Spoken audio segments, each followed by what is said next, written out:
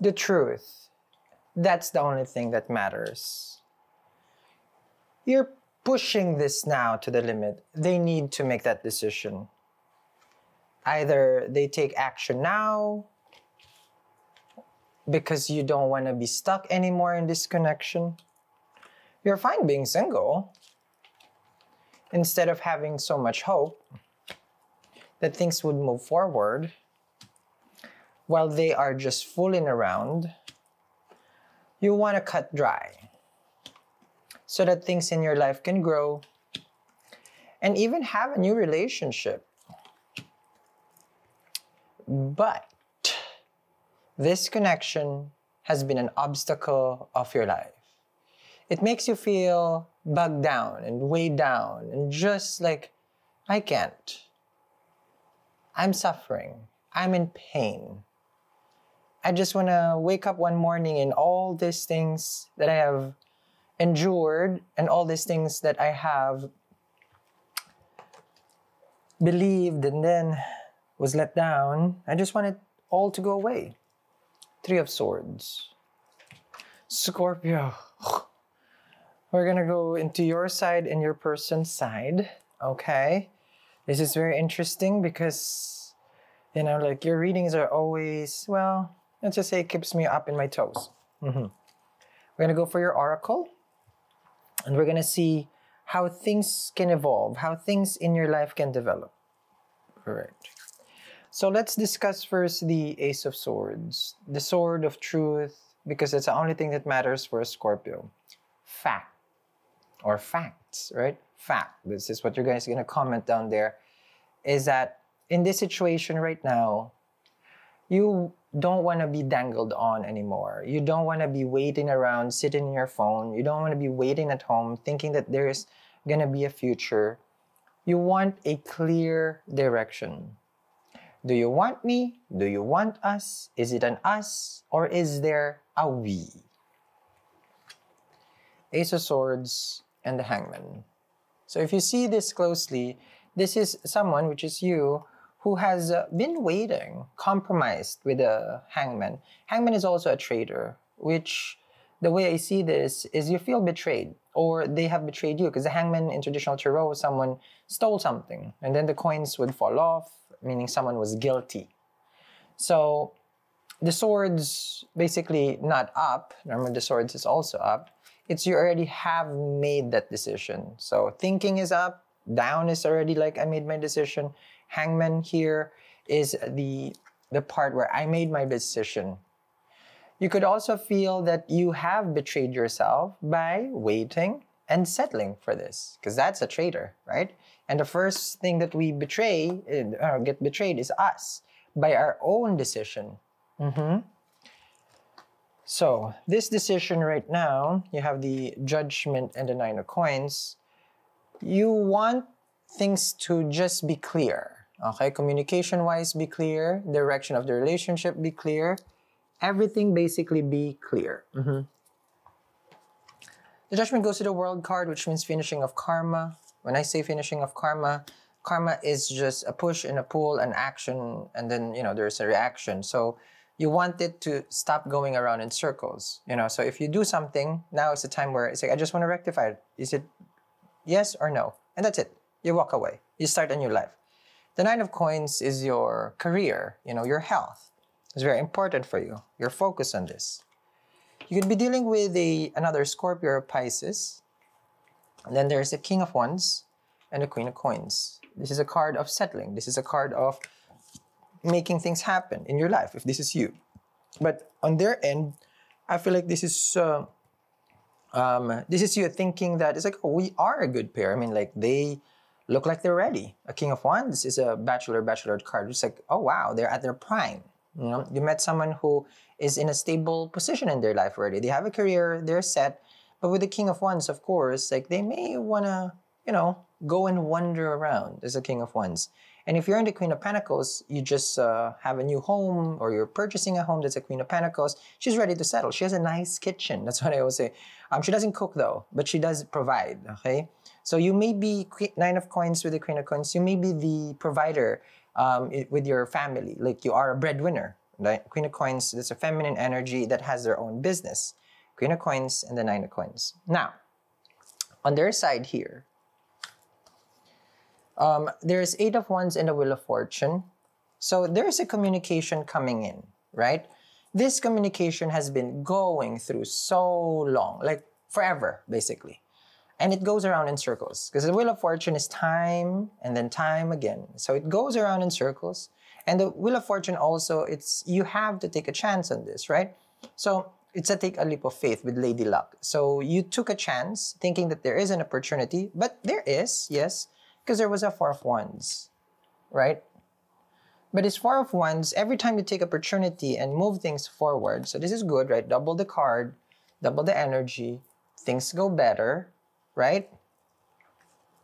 It also doesn't go better. So up and down, up and down. Three of Swords right now is your current situation with them. Now, they also feel this, okay? So there's a separation. You have a Judgment, which means that's reconciliation. You have the Wheel of Fortune, which means, again, trying to be back together or addressing the situation, trying to find the happiness. Three of Swords and the Four of Wands. A breakup, a separation. Heart. A painful discussion that you guys have, okay? Because there's a heart in the Three of Swords. The swords are truth, communication, thoughts, okay?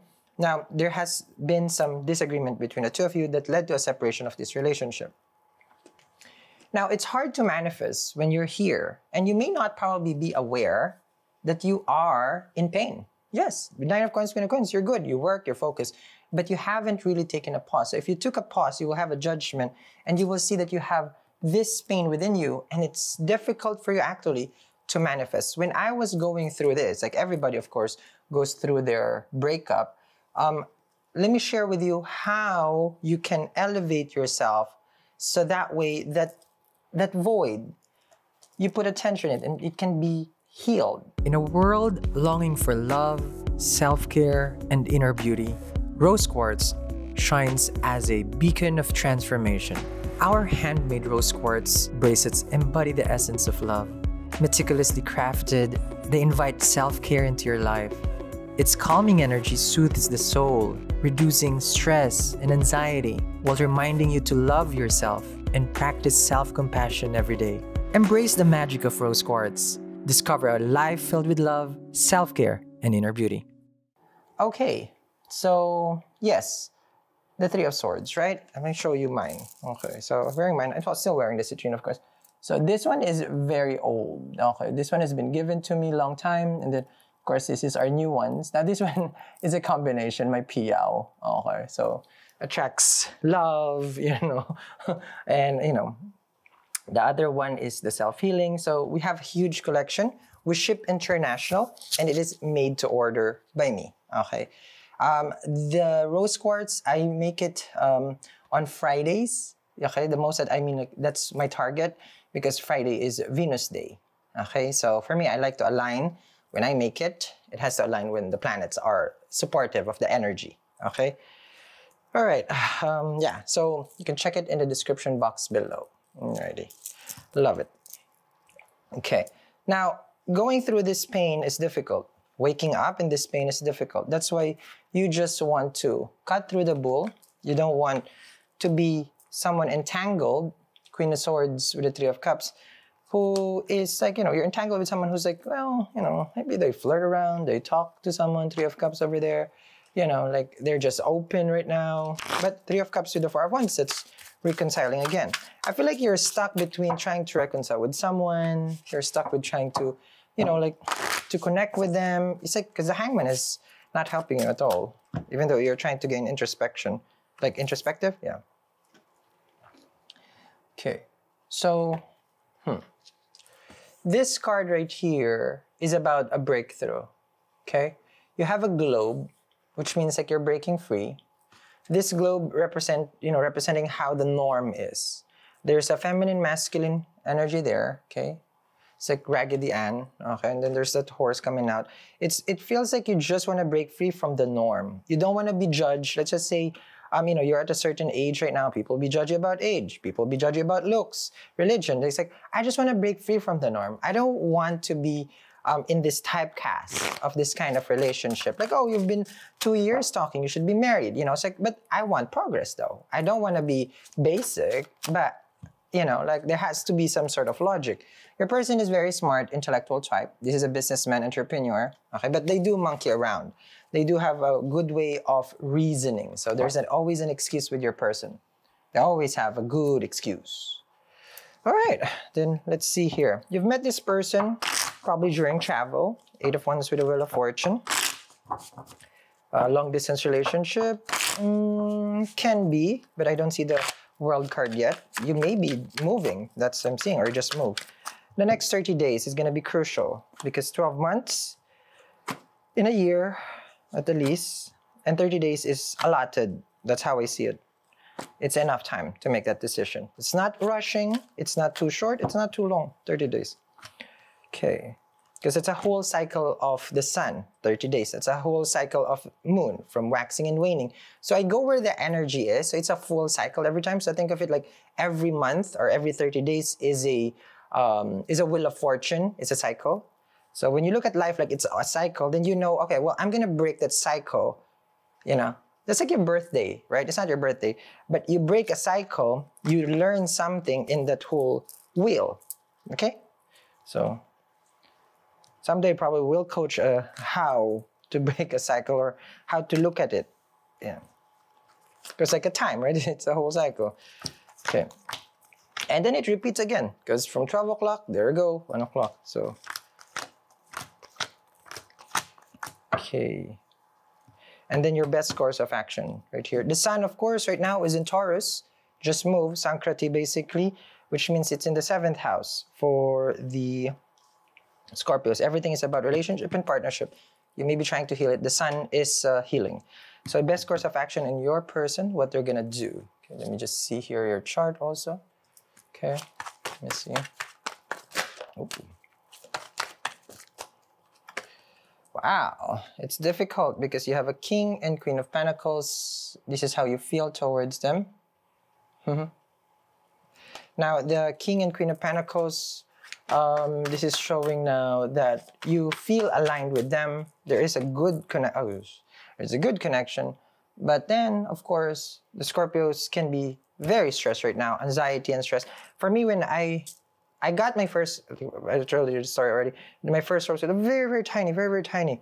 And it was in the quest of healing. It was in the quest of like trying to be okay. That's where I was at. I was in Santa Fe, New Mexico, in a quest of healing. I would want to do that again. But, you know, like it's not like I need healing. But we always need healing. But, you know, that would be a good time. You have a 6 of Wands over here. I'm seeing that you're, ooh, okay. You want something, success in your career, okay? 5 of Pentacles. This is now showing that in this situation, okay, there is a need for you, oh, well, it's coming from their end, to communicate. But they're restricting themselves right now from interacting with you. They have so much obstacles, they say. Ace of Wands is a quick turnaround. So during this time, of course, I feel like in the next 30 days, with a Scorpio, because everything is in this, I mean, not everything, the sun is in the 7th, then it is high time for you to see through what is going to happen in this relationship that has been delaying parts of your life. So let's see what you are worried about. And 9 of Swords, how can we make that go away? What is always inside your head that bothers you, that doesn't help you in the morning or, you know, catches you off guard in the middle of the day? That's the 9 of Swords. Is it the part where you haven't really spoken to them with the judgment and now you're just thinking, yeah, I'm going to tell them, I'm going to call them, I'm going to text them, and then, you know, like I want clarity. Is that the one that you're being anxious about? 5 of Pentacles, why they don't want to talk right now. Okay, so they don't want to talk. Let's see. 7 of Wands, they are claiming here that, you know, there is some sort of limit in this relationship. 7 of Wands with the 4 of Wands. What is that? You know, let me see what that is. Okay. Now we're going to get your card of focus. Don't forget, everything is in the description box below for the extended reading. We dive deeper. I work with you in the extended. Okay. And also the Rose Quartz collection. It comes in different gemstones also, faceted, different sizes, and shipped international. Let's see here. Your card of focus is actually to settle things and to patch things. That's a Three of Coins. To work things out. That's a wonderful card. I like this. Because the Three of Coins is about understanding, you know. So you, which is the swords. That's the thought. You're not the Scorpio, which the judgment over there is just like, I'm out, I'm done. It's more of like, I want to have a conversation. I want to see things clearly. And then I'll make that decision. Well, let's see if it's going to work out with the Three of Coins. So follow me. Link in the description box below for the extended reading. Let's work together.